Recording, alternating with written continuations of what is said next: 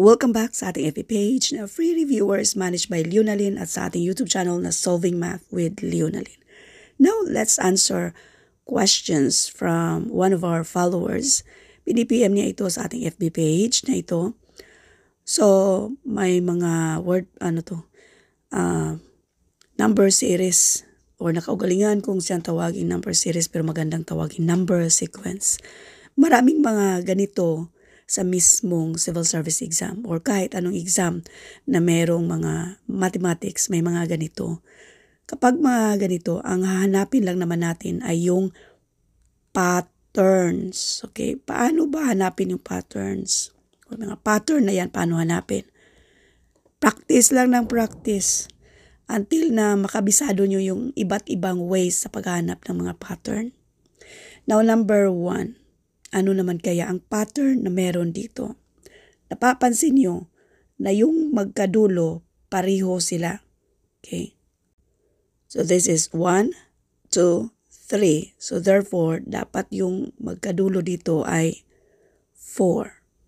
Yung nasa gitna, we have 12, 24, 48. Anong napapansin nyo? Si 12 kung i-multiply mo ng 2, that is 24. Si 24 kung i-multiply natin ng 2, that is 48.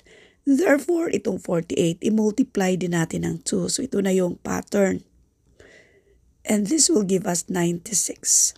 So therefore, hanapin natin sa choices yung may 4, 96, 4. And that is choice letter A.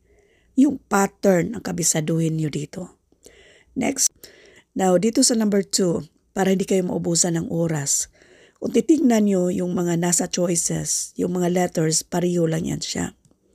So, direct na tayo sa mga numbers. We have 33, 77, at 4 na 11. Pansinin nyo ha. Kung isa-isahin natin 3, 3. Okay? 7, 7. And this is 11, 11. Kung focus lang tayo sa individual na numbers since ulit-ulit lang din naman yan siya. So this is 4. Ang difference naman dito ay 4.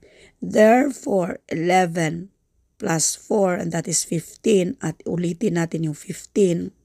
At yung 15, 15 ay nasa letter B. So therefore, yan na yung sagot. Next, number 3. Now, yung mga choices, pareho yung mga letters na letter E. Okay? So, focus lang tayo sa mga numbers. Yung mga numbers na ulit lang din, tingnan natin yung mismong difference. 9 naging 7, so mag-minus tayo ng 2 sa 9 para maging 7. Or kunin mo yung difference para makuha mo yung 2. 7 at 5, kunin natin difference. And that is 2. Therefore, mag-minus tayo ng 2 sa 7 para maging 5. Ito na yung pattern, parehong minus 2. So, mag-minus din tayo ng 2 sa 5. And that is 3. So therefore, this is E3, E3. At yan ay nasa letter D. Ganun lang siya. Thank you for watching and all. I hope na mayroon kayong natutunan sa videong ito. Thank you and God bless.